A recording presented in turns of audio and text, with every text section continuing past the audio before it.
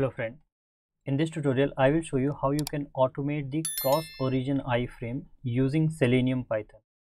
With the help of SelectorsHub, you can automate cross-origin iframe just in like few clicks only, and very simple, very easy without wasting any time.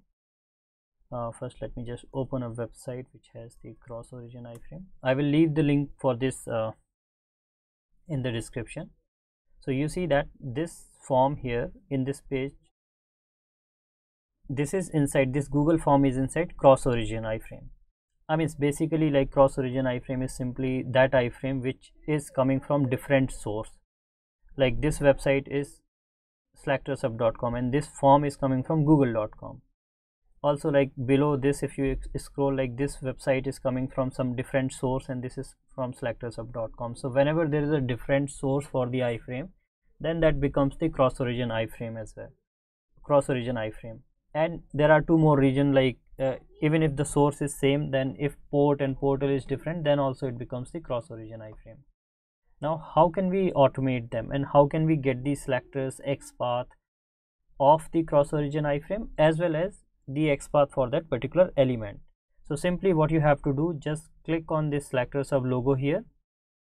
I'm showing with the pro version, same thing you can do with the free version, everything. So here let's say we want to click on this yes, no, or any of these icon, any of these radio button. Okay, so what you have to do, you just have to select those, and you see that when you inspect that element, SelectorsHub automatically tells you immediately that this element is inside iframe, and on the top you see that it is showing in red color, this element is inside cross-origin iframe. So you got to know that this is inside cross-origin iframe, and when you click on or inspect this element, let's say this cross-origin iframe scenario we have clicked here, and here you see that it is generated XPath for this frame and XPath for that particular inspected element. So this is how you can generate the XPath for any of the element inside cross-origin iframe. You just have to select that, and now I will show you how you can write the code for that. Okay, like this, if you want for XPath for this, you just inspect this and then you can get the selectors here. Now let's go back to the code here. I have written the sample code already, so let me just comment out this thing or just delete this part. So you see that here it's a very simple code that it is opening this same page. Like if we run the code, it will open that page. Okay, now we want to switch inside that iframe. So what we need to do, we need to first like switch inside this iframe. So again I will show you, just we inspect this element, and here we got the XPath for the iframe. You see that we got the XPath for that iframe here. Okay, and just to make sure again, like if you want to refresh or anything you want to do, that you can do. So here we want the XPath for this iframe first. So what we will do, we will copy this XPath and come back to your code. Now here you can start writing driver dot find element.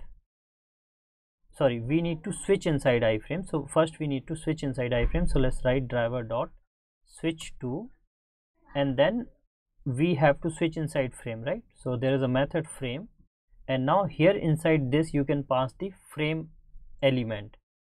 So either you can write here like driver dot find element, the complete command as an element, or let us get the iframe element separately here. So iframe is equal to driver dot find element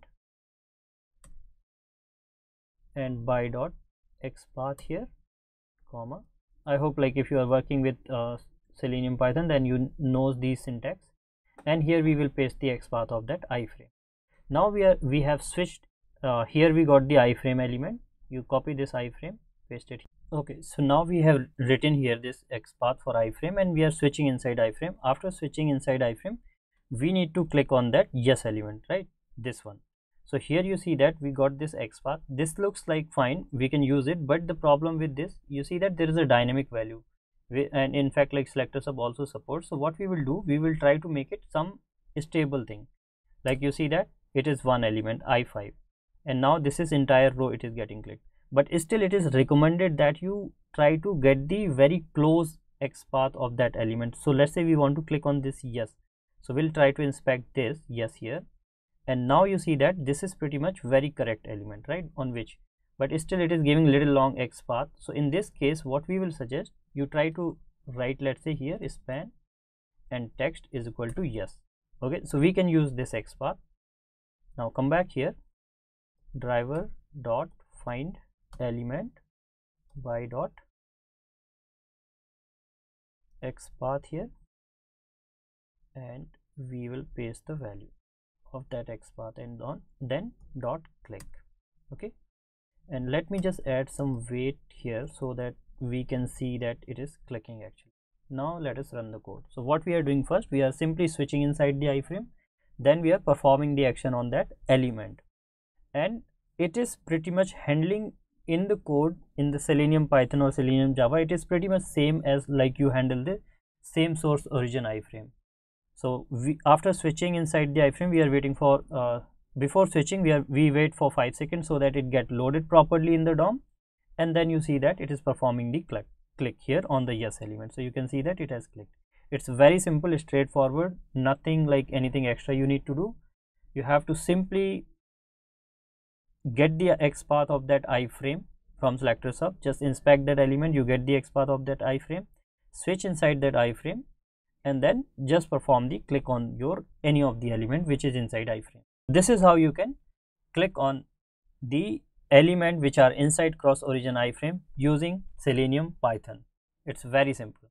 I will create a more complex scenario, a separate tutorial for this kind of element in the next video, where if the like these elements are inside cross origin iframe and inside shadow DOM, multiple shadow DOM. Like if we try to inspect this element, you see that this element is inside cross origin iframe, red tooltip on the left side, and also it is inside shadow DOM. So for that I'm creating the separate tutorial. Please do watch that to learn really complex scenario, and it's very helpful. Thank you. Please like this video and subscribe to the channel. Also check out these awesome informative videos and keep watching more videos on SelectorsHub channel. Thank you.